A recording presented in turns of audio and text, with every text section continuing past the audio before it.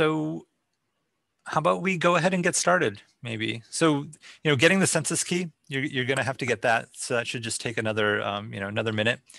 And again, like I said, the reason why I also kind of really want to get started is we are going to install a bunch more packages. So to kind of walk you through, again, this notebook, if you've opened up the notebook, and we'll get into the RStudio, the layout of RStudio and all the functionality of RStudio a little bit more, but I kind of just want to take it with the notebook first and install some of the packages.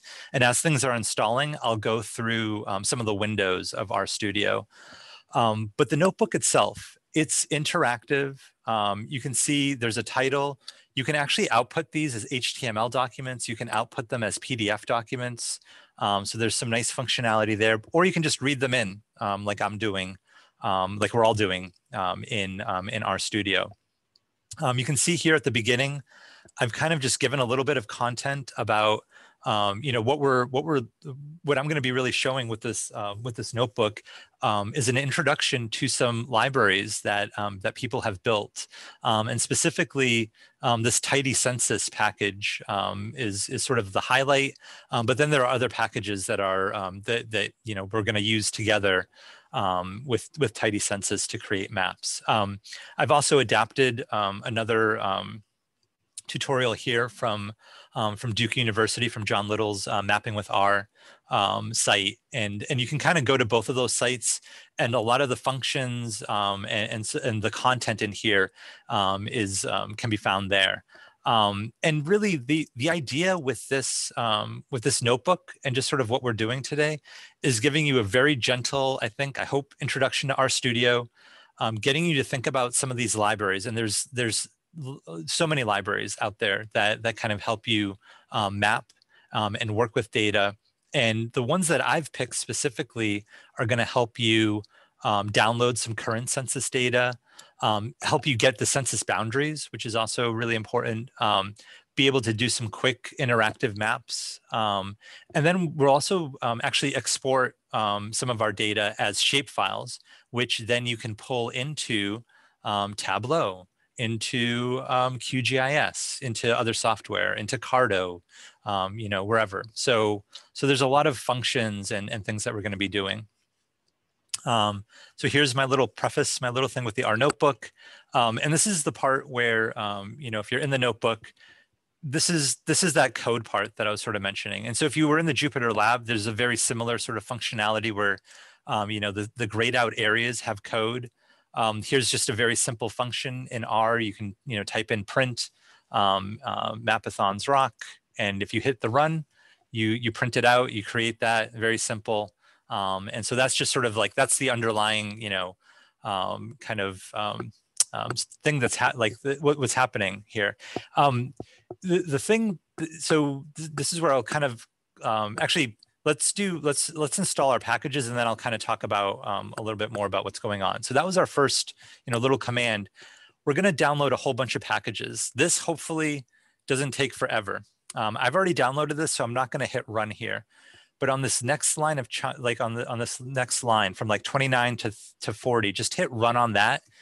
And it's going to just kind of download each of those packages one by one. And this should take a minute if you haven't downloaded these. If you already have RStudio and you've downloaded some of these, you can either delete if you know that you have them, or if you download, there's just a way to kind of, it'll kind of overwrite. But go ahead and hit install. One thing that you'll see is there'll probably be a lot of red text. There'll be like maybe warnings, there'll maybe be different things, but unless there's some major issue, text is fine, and it's just downloading. It's just sort of telling you that like, oh, I'm downloading from this location, and all the files are there, and whatever. Like if dependencies are necessary, things will kind of download. But try and hit run. Let's see how long it'll take, because it might take a minute because it's a lot of packages. And I know for like the tidyverse one and maybe ggplot, those are a little bit larger, so those might take a minute to download. So go ahead and install packages. If anybody can comment and be like, oh no, or like, oh, it's working, that would be nice just to hear some comments and see how that package is happening. And this is where it's working. Good. Yes, yes, yay. Awesome, awesome. That's what I want to hear. Taking a long time, but working. Yes, good. Perfect. All right. So, so as you're doing that, so this is where we can kind of start to branch out and look at our RStudio environment. So you have your file over here. We're going to get to this part here, this environment history connections, in a little bit, but there it is down here. And then I have my console, my terminal, and my jobs. The console, if you've kind of noticed, whatever you kind of play or run over here will happen over here. The console, for those of you who actually have some experience in R, this console is R. Like that's like if we hadn't installed RStudio, we'd be basically working in here with none of the other RStudio parts, and you'd just be typing things into here and running R that way. So this is R, and it's just here, and you can kind of, when errors come up, it's kind of helpful to look at. And this is also just sort of a running commentary of all the commands that we're doing. So this is there. And then finally, we also have this little area where files, which just has access to our desktop and our data, plots where visualizations will come up. And then once you do install packages, or if you're looking for packages, there's actually a whole section here where you can look package by package, or you can also see, have my packages been installed? So there's also a help and a viewer window. So this is sort of another thing. I know a lot of people in using RStudio will kind of, you can kind of just move all of this over and just sort of have a bigger, notebook and environment area if you want to. And then, if you need to kind of look, you can kind of do that. Some people customize this whole thing and just get rid of the windows and just have, one or two, and you can do that as well. I'm not going to kind of get into too much of this, but in the, I think in the Windows tools, somewhere in here, in the view section, you have all the panes. And so you can kind of actually customize what you see here. So I'm not going to get into all that. So packages are getting installed. Wonderful. Once you install a package once, it's been installed. It's on your computer. And then if you want to work with packages, you have to then run this library command. And library is actually the command in RStudio that will activate these packages and activate all the functionality of them. So installing packages makes the software sort of available. Running library will actually activate it, and you have to run the library command every time you open up RStudio. So it doesn't remember that, it knows that you have the packages, but it doesn't, they're not running until you do the library. So once you've installed all the packages, and I'm going to do this, I'm going to hit run on library. And this is going to activate and have all these libraries working. And it should just, just quickly do it. And that's it. So, so far, so good. This is very, I'm hoping the silence isn't, people, and if it does ask you to install some other things, feel free to do that. The R tools, that sounds good. I think that's just sort of some of the, yeah, that's fine. I was gonna say, I don't know exactly. There are just some dependencies that sometimes need to get installed, and for some reason, sometimes they do get installed, sometimes they don't. So. Okay, so one trick with working with RStudio for sure is setting a working directory. This is always really, really important. So you've downloaded that Google folder. I would just set that as your working directory. The reason why you want to set a working directory is one, if you're working with any files or creating any files, R kind of needs to know where it needs to create them, where it needs to look for a file, etc. So we're eventually going to create some files, but it's also just good practice to be like, all right, this is where my files are, and this is where I'm working with them. So so always kind of have your directory set. the easiest way to do it, I think, is by going to session.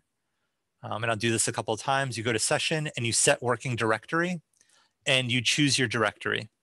And then you can choose whatever directory you want on your computer. And I'm going to kind of give a little bit more information. So here I'm on my desktop and I have this 2020 Mapathon R mapping folder.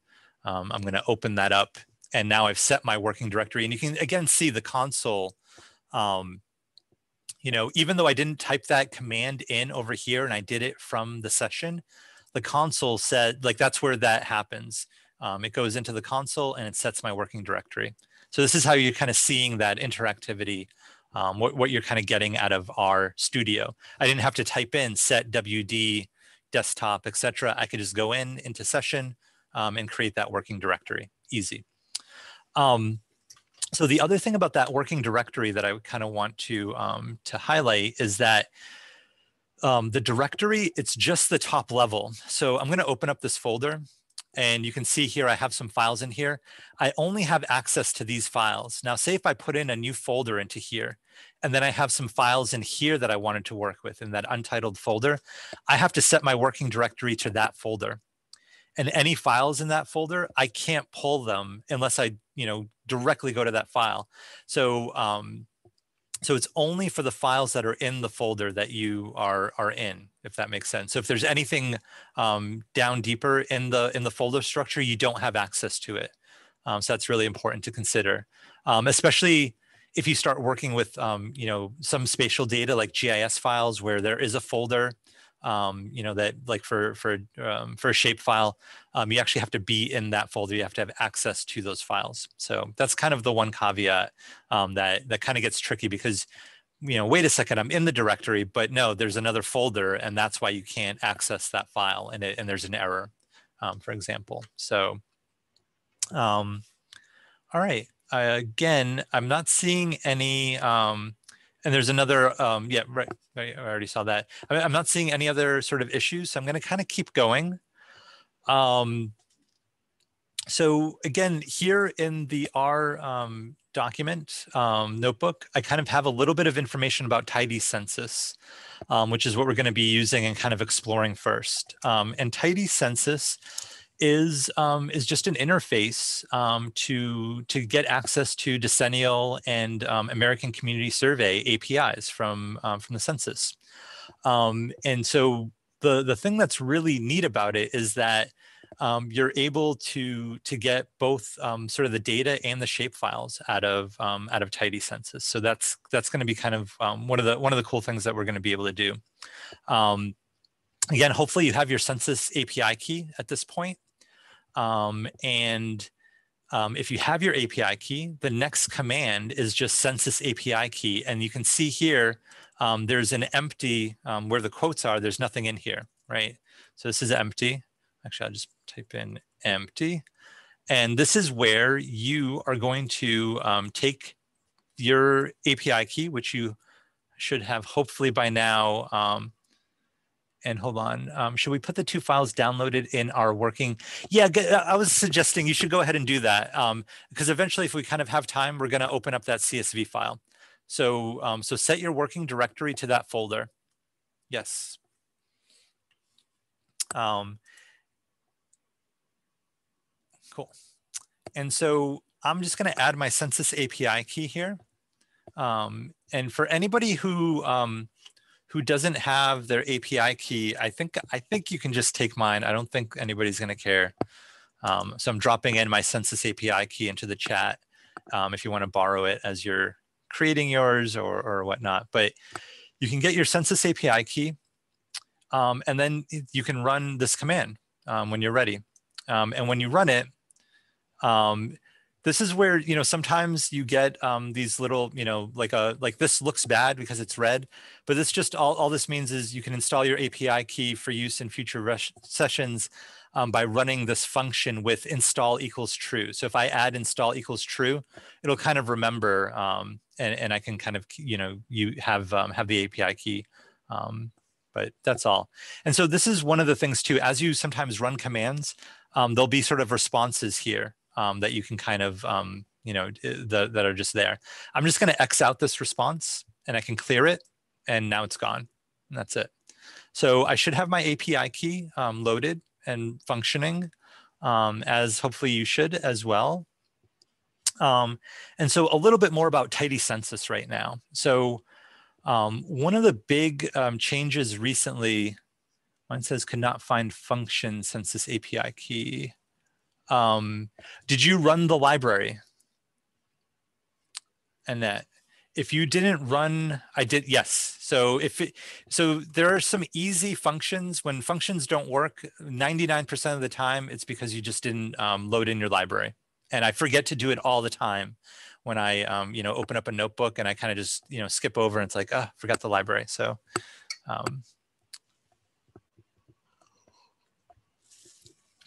okay, so so a little bit more about tidy census though. And one of the big things just recently, the APIs, some of the APIs have been suspended by the US government. These will hopefully come back. They're kind of retooling and refiguring this. So we don't have quite as much access. So the 1990 and 2000, and these are for SF1, SF3 APIs have been suspended. And so this is, I think, for the decennial census partially. There's still a lot of data, and we'll kind of see. So it doesn't, don't worry. There's still a lot of access to census data, but not quite as much as there was before. And one thing that's also kind of nice that Tidy Census has built in. So if you haven't worked with census data, there are literally thousands and thousands and thousands of variables. And so one of the first things that we'll do in terms of commands, and actually, on your own time after this workshop, I've put in, some links, to Tidy Census. And so like, for example, if you go to this Tidy Census reference, you kind of get all the commands and you kind of get the functionality of what Tidy Census does. But again, this is sort of, we're kind of just doing flyby kind of introductory here. So let's just kind of go through this, and then you can kind of go back and dive into this a little bit more afterwards. And that's the way I'm kind of hoping that you work with this with these materials, as you get exposed to this, and then you kind of go back and dive in a bit deeper with the resources. So, but one of the first things, and I really like this command, what you can do is you can actually load a list of all the variables from the census. And so this next command here at line 100, what I've set up here is a command to create a data frame. And this is where we're also going to kind of slow things down just a little bit. We're creating our first data frame. We're using our first sort of function command, and then we're also inputting the information necessary to kind of run this whole thing. And so the command here is load variables. And this load variables is a function that's built into that library, the Tidy Census library. And so by putting in load variable, then you're kind of, you're going to be kind of stuck with putting in a year, putting in American Community Survey, and then this cache true is just going to be able to create something that we can pull up again. So, and then this part, ACS 2018, you can rename that to whatever you want it to be. That part doesn't matter. Load variables, it does matter. That has to be load variables. 2018 could be a different year, but, and then again, ACS 5, that has to be ACS 5. So if you want to rename this to something more meaningful for yourself, you can type out American Community Survey 2018. You could do, one thing you can't do is you can't put the number first. It has to be letters first. So that's one thing to keep in mind, but just ACS 2018. And when I run this command, you can see a data frame is populated here. And I have almost 27,000 objects of 3 variables. And 3 variables, that's actually a little deceiving, but I have 27,000 objects down here. So one of the amazing things with RStudio, and I think this is one of the things that I really love about it in terms of working just about with anybody, is this RStudio environment, we create this data frame, and we can actually now click on this data, and a window pops up, and we can see name, label, and concept. So this is our preview of American Community Survey 2018 variables. The name part is really important because that's what we're going to put in to download the data. The label part, that's just telling us what it is. And then there's concepts, like broader concepts, you know. So the first, almost the first, I'm just going to keep scrolling until something else comes up after 6. Here we go. So the first 330 variables are about, you know, some sort of variation of sex by something, by age, and then it has, you know, by race, by all these other different, you know, categories. So this is all, you know, by ages, broken down, you know, under 5, 5 to 9, 10 to 14. So much data in the American Community Survey. And this is just sort of, you know, kind of, you know, giving you just an entry into kind of seeing all of this. And again, this is now just in a window. So I have my document here, and now I just opened up a window where I can see the data. I can search here, car. I think vacant, this was one that I like. So vacancy. I can search for housing. You know, I can search for transportation, so on and so forth. So again, I'm really hoping that as we kind of create some things in here, you're going to go back. You're going to maybe do this with American Community Survey, or here's the command for the 2000 decennial census. So here I've named it DC 2000, load variables. 2000 SF1 is for the decennial census. And again, cache is true. And I run that chunk. And now I have less because it's the decennial census. So you can see the difference too in the amount of data available variable wise. So decennial census still has a lot, but it does not have nearly, you know, the 25,000. So here we kind of have the broader, and you can see the H is, you know, as opposed to the BO. So any questions so far? Is this kind of, does everybody have this so far? This is really cool. Cool. So when you kind of go back after we run through all of this, this is the part where you can go back, and this is the beautiful part about having this notebook. So now you see how to get the 2018 ACS. Here you can do the 2000 decennial. So now if you wanted to, if you just click insert up here, there's insert C, and it defaults, you know, the very first one is R. So if I click insert a new R chunk, now I have a little bit of R code in here. And now if I wanted to, I can do DC 2010. I can do my arrow, which is the naming sort of thing. If I type in load variables, I can click load variables. I can do 2010. I can do that SF1 again. And I can do cache equals true. Hopefully I'm not forgetting which one of these is no longer available, but now if I do that,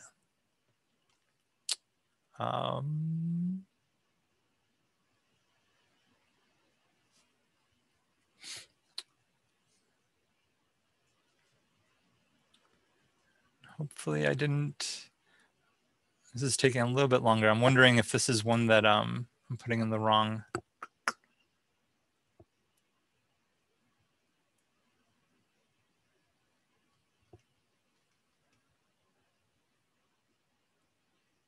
Oh, it should be there.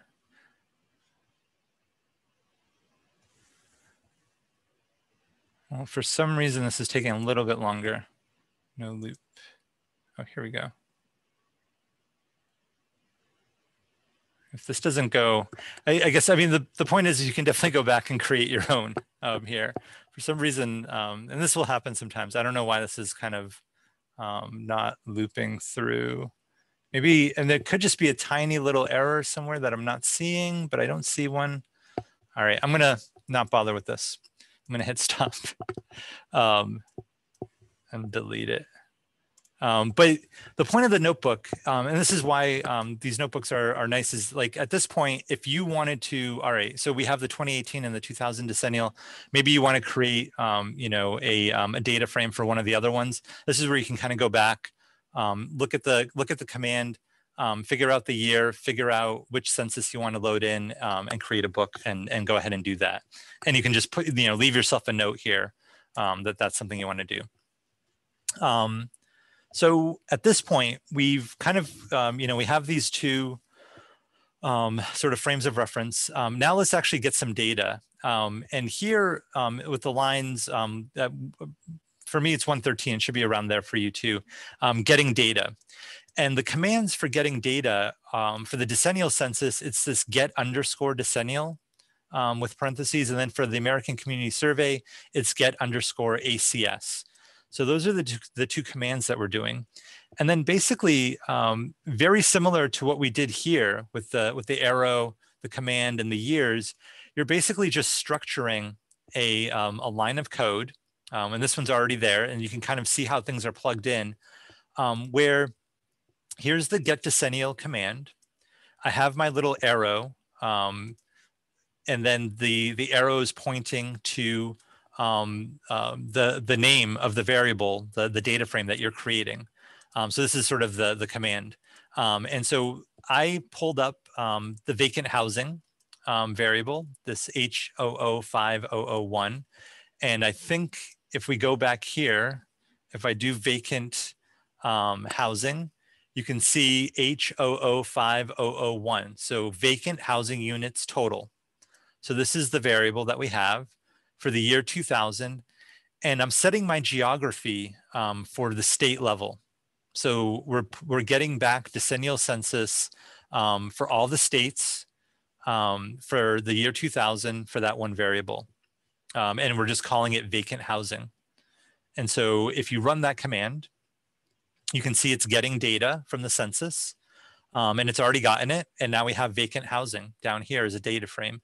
And if you click on that, again, you get your states. And then you have the District of Columbia as well as Puerto Rico.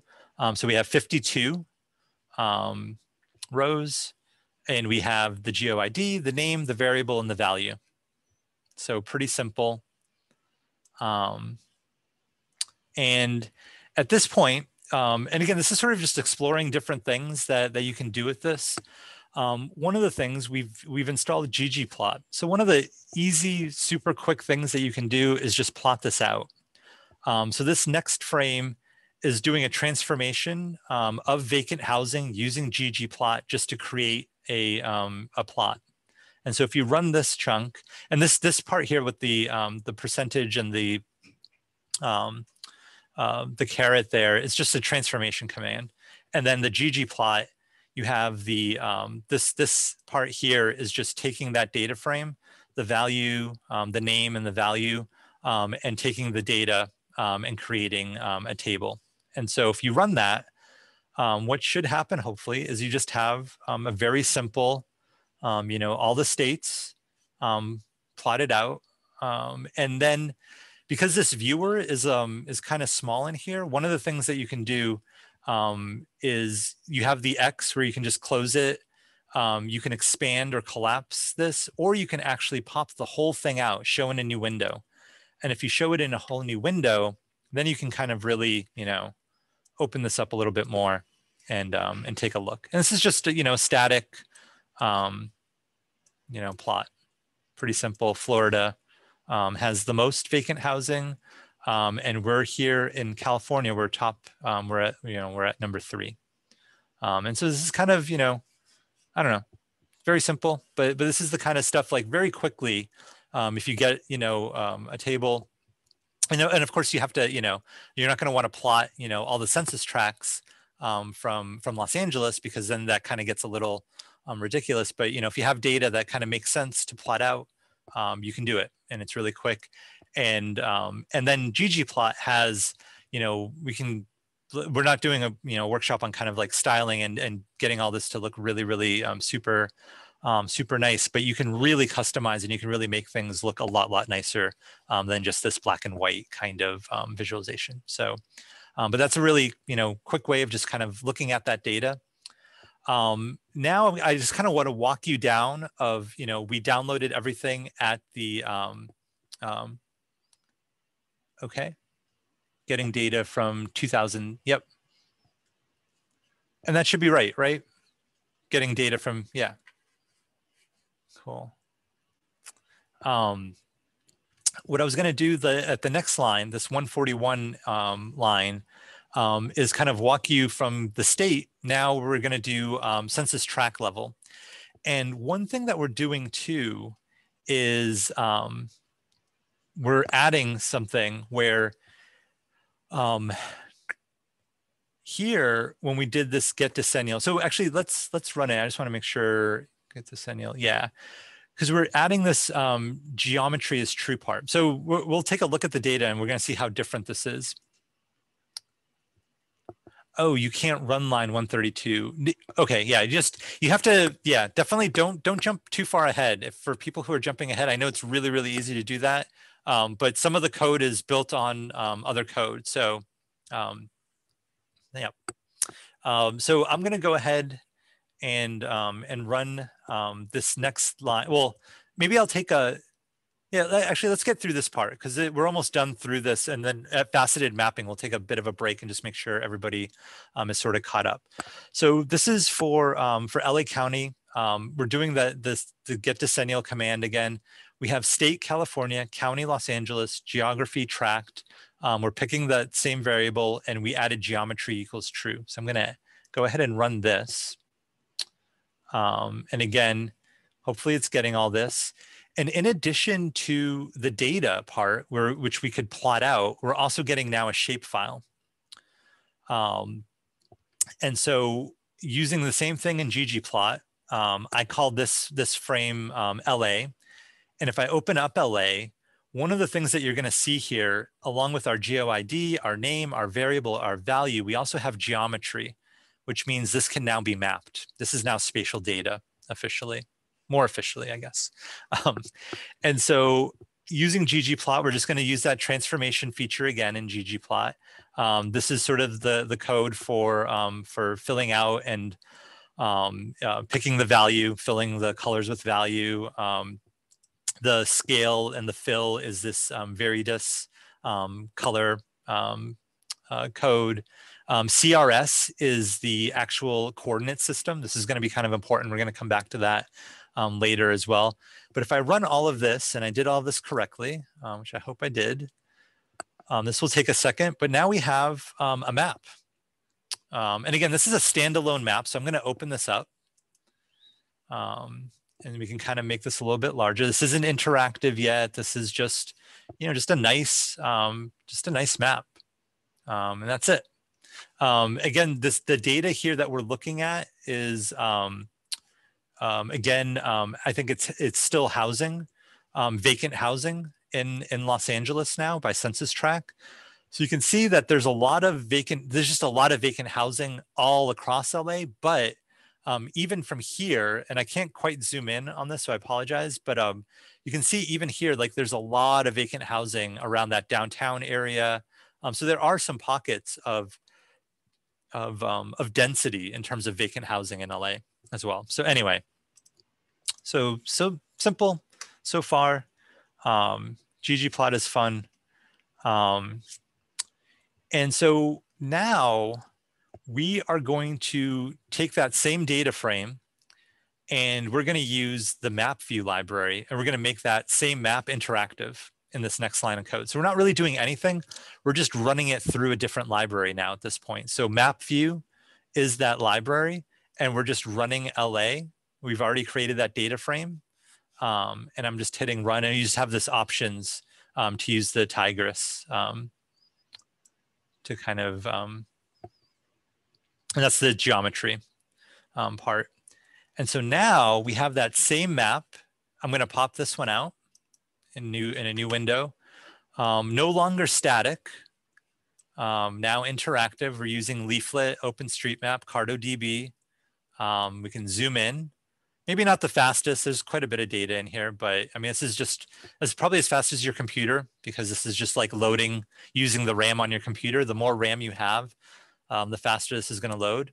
If I click on any one of these, I get the full information of the census tract, the value, all the information if there's more, and that's it. So again, so here now I can start to see like, oh, wow, there's actually a ton of stuff out here around Venice. There's a lot more downtown, and then everywhere else, there's just a lot of housing, and it's just spread out. A lot of vacant housing everywhere in LA, basically, when you look at it by census tract. So, so I'm just going to close that out, and let's pause here for a second. How did that go for everybody?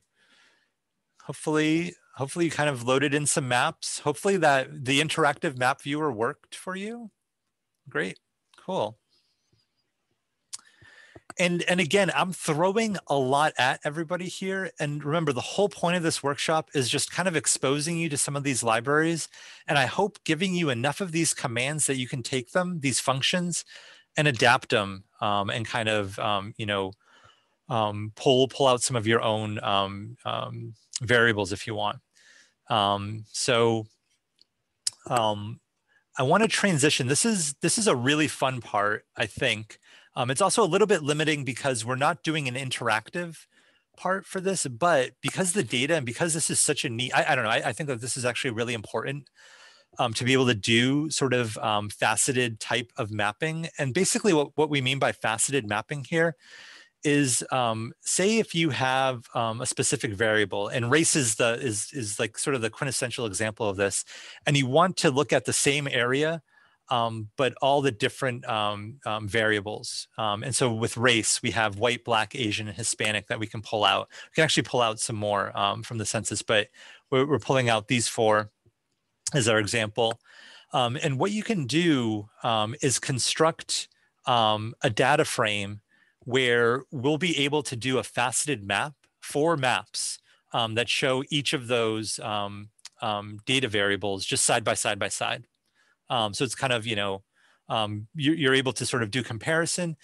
You can also do historical comparisons this way. You can do a lot of different different things with kind of building stuff out like this. I think it's actually, I think the way that this is all set up though, it's sort of like 1 year, 1 variable. And I'm kind of giving you 2 examples. So the first one is doing race. And the way that we're kind of doing this is that, again, if we go back to the ACS part, and if we do race, and actually let me make sure. Oh, and I think that this is, I think I did this for, no, it is. So POO.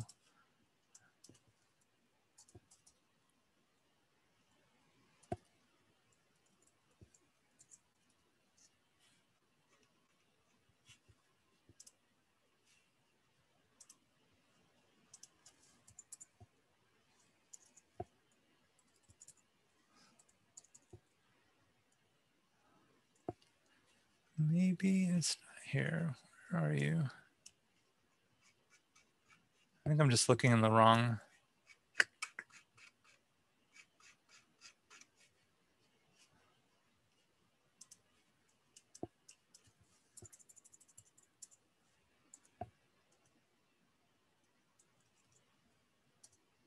Here we go. I think I was just looking in the wrong. Yeah, this is decennial. And so basically, we have POO 5, 003, 004, 6. Oh, and I screwed this up. I think I was, so this is a good catch. So we can actually fix this. If we go back to the decennial, you can see that white alone is 3003. Black and African American alone is 3004. So we have that. I wonder if I just really screwed this up for. I might just, I think I'm actually looking at a different one. The point though is that I think what I've put in is actually correct, but the idea is that you have one larger category, right? So you have race, and then you have the variables underneath it. And so by building this, this race vars and identifying white, black, Asian, Hispanic, you're able to pull these variables from that larger category and populate this one data frame with those categories. So this particular thing right here is just is sort of generating a data frame that's kind of is going to be able to be used that way. So if you just run this this data frame, it created this. So we created a value, and if you actually and you can't even open this up because it's just sort of empty. It has, you know, we're calling it race vars, and it has those particular variables in there, and then we're going to feed in the data into that race vars. And so the next part is actually going into the decennial data and going to P001. Yeah, 10. Yeah, so I think it's just in a different one. I think this might be 2010. I don't know why. I think some of the years might just be off. But you're basically pulling in the decennial. We're pulling it in by track for Los Angeles. The variables are, we're calling it from this race vars that we generated. Again, state, Los Angeles County, and again, the summary, like that top level variable. And so if we run this, then we basically should get a data frame, hopefully. Yeah, it was 2010 decennial census. That's why I'm like, why is it not here in the 2000? It's because it's from the 2010 decennial census. So anyway, so now we have this LA race map. And if you click on LA race map, now we have, you know, all the census tracts, we have the variables, we have the geometry, and all of that got loaded, you know, and we basically just use this to help us build that, if that makes sense. I hope that kind of, you know, makes sense. And I've done this twice. So we've done the race vars, and then I'm going to do, you have another example for housing. If you do this head command, you can run that, and it can just sort of gives you a preview, but it's the same idea of just clicking on the table just to get a preview of it. And now with this, again, this is sort of doing that mutation command with ggplot, and all of this is sort of set, so you don't have to touch any of this stuff. But if you run this command on LA race map, you will get a series of maps that will show each of those variables.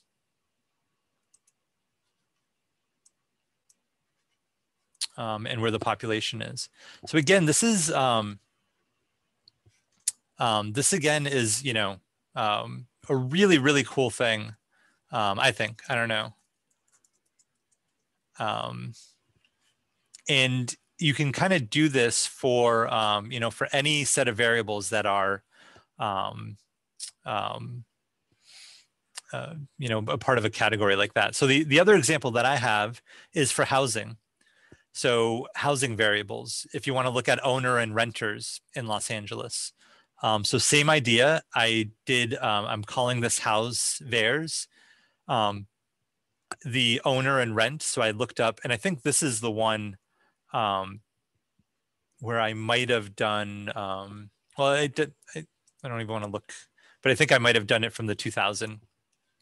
But you can create this, you can run this. It's created again, house vars, you can see it under values. So I have the two. And then the next command is just pulling from the decennial, same idea, tract, variables, California, you know, same thing, run it. It's the 2010 again. And then again, same command, like all this stuff is the same. All I changed was this house part. And we should have owner and rent. So again, if you kind of want to look at variables side by side like this, really, you know, really easy, fun way to kind of do this, I think, and very simple.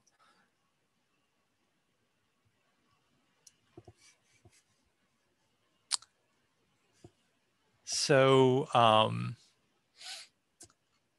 so how about, again, like maybe this might be a good time if anybody sort of has a question.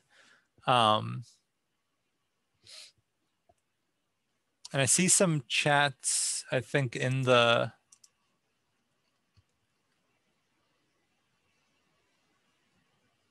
by clicking right.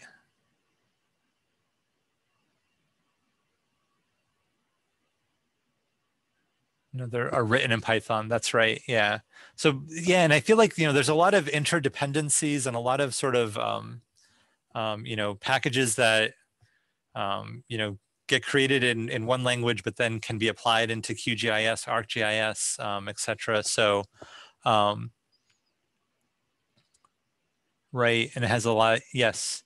Yeah, and absolutely. And I kind of, I think for this, I was tending to not show the analysis part that much, and I was like, I just want to kind of show more exploratory data with some of these R packages and libraries. But that's the other part I think with R that is also even harder. You can't do as much in, or maybe not as easily in QGIS or ArcGIS as some of the analysis part. So the next part, and I feel like this might be really nice because it kind of leads into QGIS a little bit, is that you can also use Arc or Arc. You can also use R to actually create GIS data, and then put it into QGIS. So maybe after this, whatever you create in here, you could actually put into the QGIS workshop coming up. So again, this section, creating shapefiles for QGIS, and I think I have everything in here. I do. Okay, good. I was hoping. And I think I kind of just I might have done this twice. I think you can actually just skip. I think I just forgot to delete creating shapefiles. And you can just go ahead and skip ahead to shapefiles and spatial objects. So I think I'm just gonna delete all of this. Creating shapefiles for QGIS, I think I meant to delete that, I apologize. And we're just gonna do shapefiles and spatial objects. And so I was going to kind of walk through just another example of getting some data from the census, doing transportation data. And in this set of examples, we'll kind of do some of those interactive maps. And then when kind of exhausted that part, we'll actually create a shapefile out of this. So, so this is transportation data. So we're just going to call it USA Transportation. This again is from the American Community Survey. So this is just like another example of downloading ACS data. You've got the get ACS command. Geography again is at county. Variables, geometry true. So I can go ahead and run that. It's getting data specifically this time from 2014 through 2018, 5-year ACS. We got it, and we have our USA Transportation. And now we can do our map view, which I really love this map viewer. This one will take just a second because it's a little bit bigger. Let's see. And now this is actually opening up a whole window in my browser. And so this is the United States. You can kind of zoom in.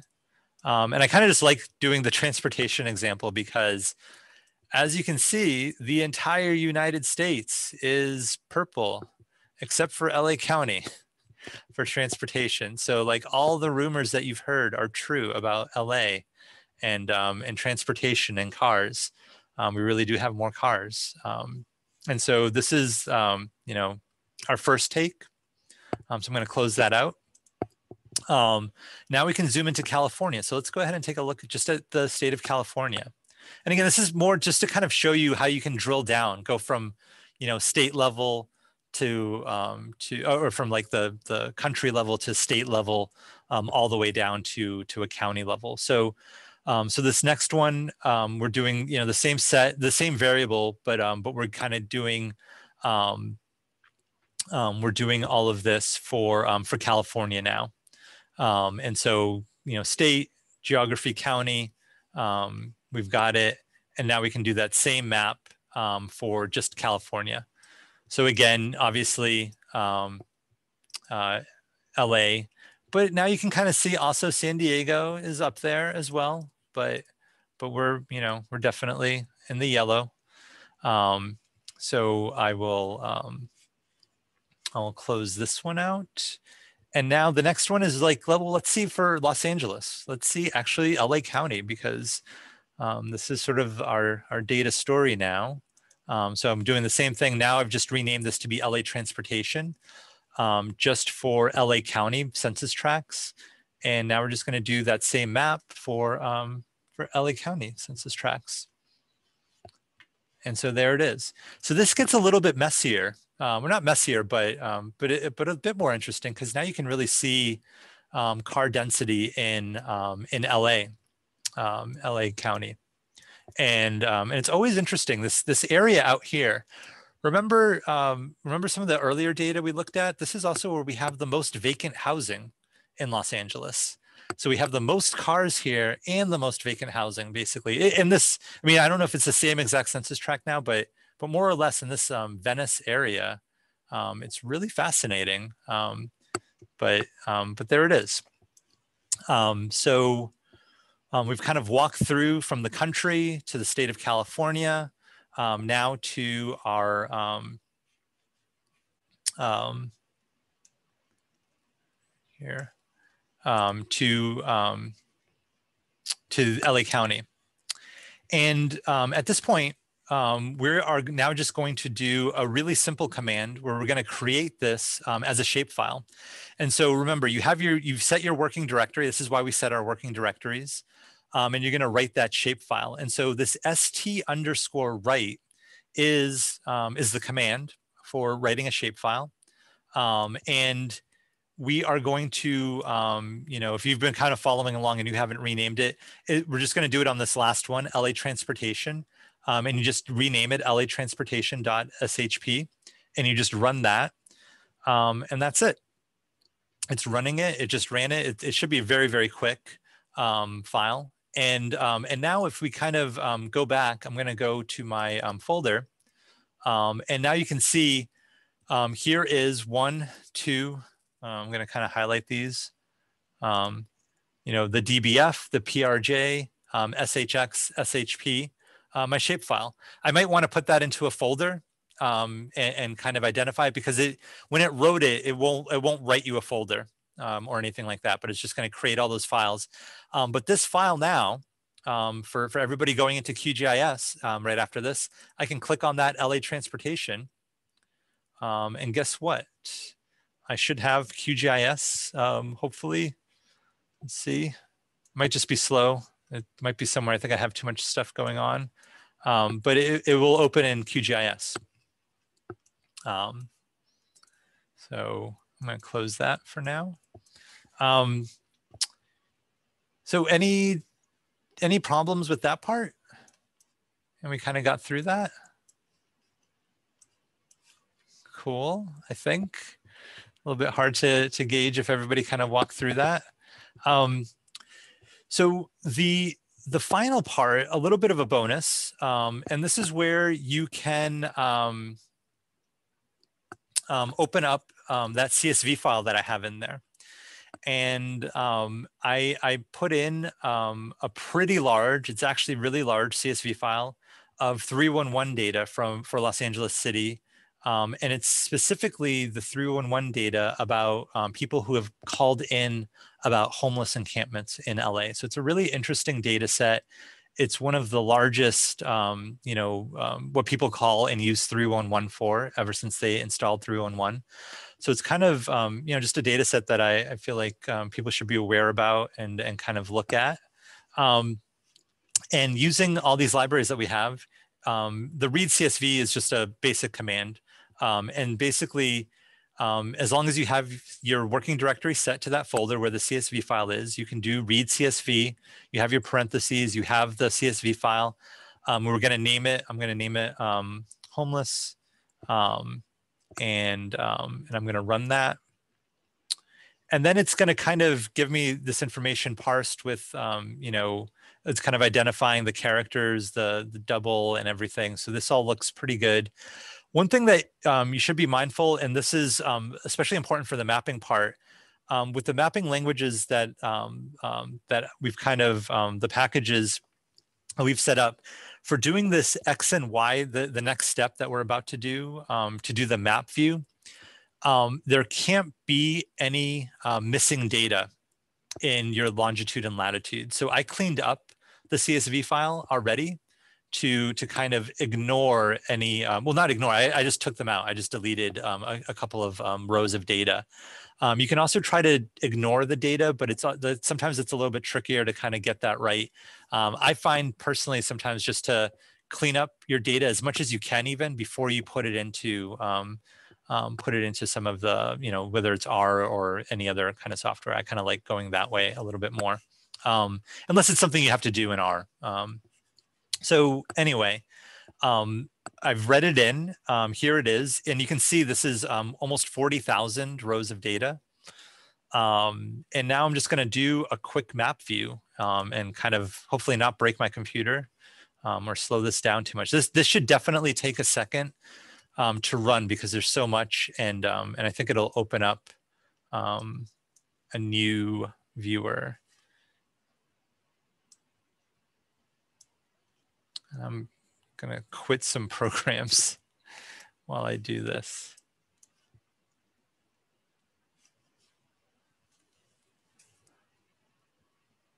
Here we go. That definitely took a while. I was getting worried. It's happening. It's happening.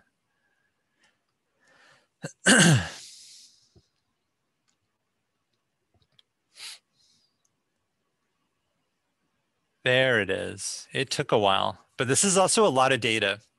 So I'm going to open this up again into a larger viewer. This might take another minute to kind of repopulate.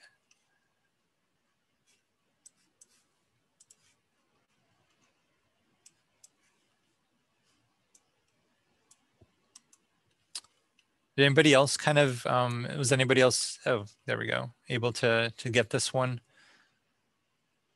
Yeah, and this is definitely a little bit larger. I kind of should have maybe made this a little bit smaller, but I thought it would be kind of nice to look at. And so part of this too is that this is one of those data sets where there are so many points, it's almost not helpful. So basically you essentially see an outline of LA City. You have, and you see all these calls. And if anything, I mean, this is just, really kind of devastating to look at all these calls about homeless encampments in Los Angeles. They're everywhere basically, and you can see the entire city is, you see the entire city outline essentially from these calls. So one of the things to also kind of make better sense of this data, and there aren't a lot of ways of kind of sorting through this. I'm just going to close this out. And I'm going to also X out of this. So I've created that map view. One of the things that we can also do is we can create a spatial data frame. So right now, the map view is just pulling that longitude and latitude. And that's also part of the reason why it's a little bit slower. It's pulling that longitude and latitude, putting it into this map viewer and letting us interact and look at it. One of the things that we can do with this st underscore as underscore sf command is create a spatial data frame, basically. And so we're taking that data, the homeless set data frame, and we're adding coordinate system to it, and we're pulling the data from the longitude and latitude columns and creating that. And so now we see, so the difference here essentially is this frame here has all of my information, right? And eventually, if you kind of look, you have latitude and longitude, but that's it, just latitude and longitude. This data frame, underscore SF, same data frame, but in addition to the latitude and longitude, we actually have a column here called geometry, which is spatial geometry that has been added. And so now with this SF, this underscore SF, the very next thing we have to do is we actually have to add a coordinate system to it. So we added the coordinates, but we still need to add a coordinate system. So that part, well, one thing, first off, you can actually just sort of see, like if you run that next command, you can see there's no coordinate system, NA. So then by just doing, 4326 is the number of the coordinate system. We're doing our arrow command, and we're just adding that coordinate system to that data frame. and now it's been added. And so now if we click on this data frame, you can see coordinate reference system. It's this EPSG, very standard reference system. And all of that information has been now encoded into that. And now if we do that same map view, I'm also adding a way to kind of filter through that data by doing this Z collection equals C. So the C part is pulling out a variable from this data set. So we could do it on any one of these. We could do it by action taken. We can do it by request type, status, request source, anonymous. So that's what I'm doing. So a lot of these calls are anonymous. It's either anonymous or it's not anonymous. So I thought that would be just an interesting one. It's still kind of very, very messy, but this is just sort of a different, something that you can do once you create it as a spatial frame. You can kind of be able to sort and kind of visualize this way on a column of data. And again, this is going to take a minute to kind of work.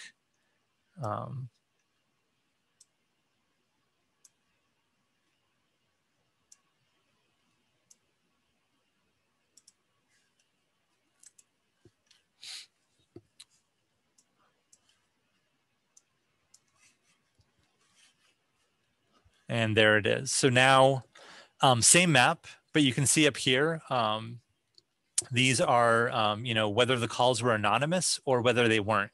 And if we start to zoom in, this is where, again, you kind of start to be able to explore this a little bit, and you start to, it's a little bit harder, but if you know some of the neighborhoods, if you know some of the places, you can start to see like, oh, wow, there's a lot of pockets of anonymous calls here or there. And so if you're kind of trying to understand some of the things happening on the ground, especially in Los Angeles, and understanding the unhoused homeless situation here, this data set is actually really rich and just, again, so large, so much interesting information here. And of course, if you click on any one of these features, you get all of the, all that information that's in there. So some of the other interesting, we could map this by police precinct. And one of the interesting ones, actually, maybe I can kind of show that. I noticed that they also have the CD member, so the community district member. So if we go back here, instead of anonymous, what if we did CD? And you have to just get this exactly right. So hold on, CD member. So let me run the same thing with CD member.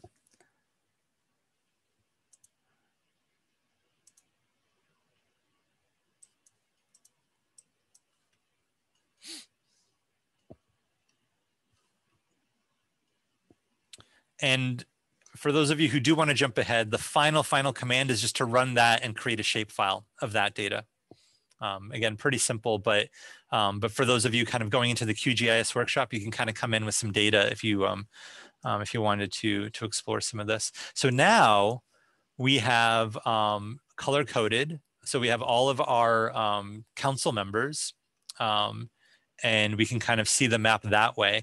And so here you can start to see some boundaries again, which is kind of interesting. And then for some areas, you can kind of start to see the blurring of the community district members. So I also kind of like this one, where you can kind of see these district members.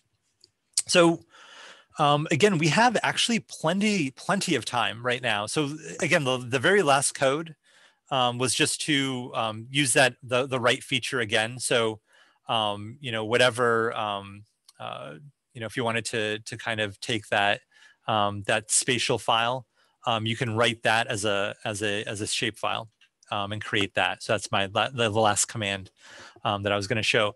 But what I was hoping for now, we have, we can kind of, just generally talk about our other packages, other, R and whatever. We can talk about whatever GIS kind of related stuff. But I also really would love to see some of the census data that you might be interested in, or if there's a CSV file with latitude and longitude, as long as there's no missing data, if you find maybe an interesting CSV, or if you have one, just running it in and reading it and creating some maps.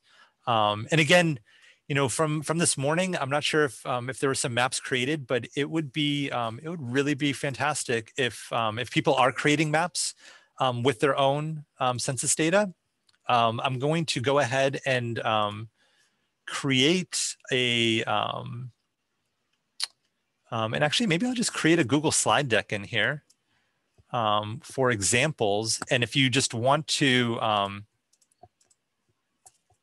I'll share this in here. I'm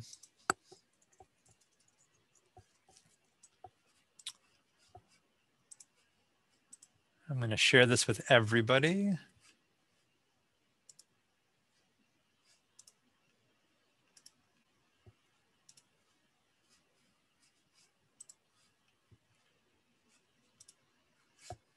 So I'm going to give that slide deck link to everybody. And if there's a map that you can, cut and paste and put in here with just a little bit of a description, just, create a slide. I'm actually gonna, I really like, I've been working with this 311 data for a little bit, and there's some interesting, the other interesting bit from it is there's also whether your phone is an Android, whether it's an app, an iPhone, or if it's other. That's another interesting sort of little, just, I don't know, tech information that's sort of built into this. But I also really like this map of the community districts and who's represented and who has these calls. So I'm going to kind of take a picture of this, and yeah, let's open it up for a conversation. Let's maybe make some maps while we're waiting for the next workshop. And I really would love to hear, what census data people are using, or what city data sets. The 311 data set is just one that I have been working and found from LA Open City data.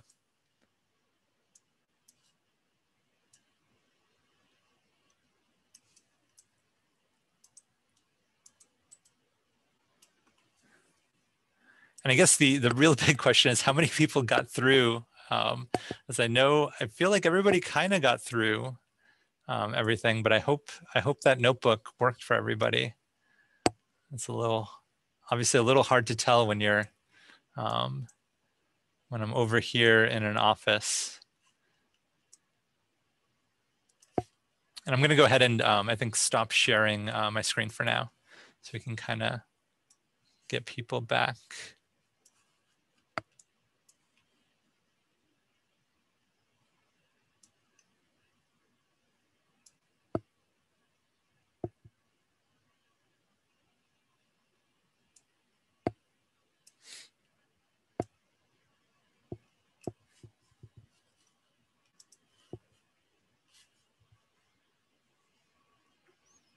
And I might stop recording there.